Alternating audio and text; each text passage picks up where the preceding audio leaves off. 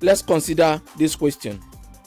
To solve this problem, step number 1, apply direct substitution, which is plugging, and we have 0 over 0. And when you have this, you apply LHopital rule, which is step 2. That is, we are going to differentiate each of this variable separately. Let's differentiate sin ax. We are going to have a cos ax by chain rule.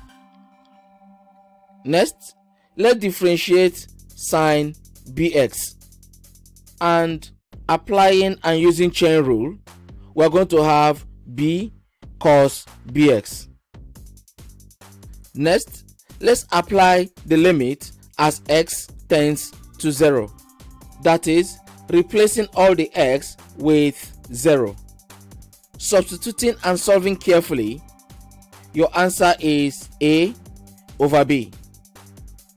And from the options, our answer is b. You can check out other videos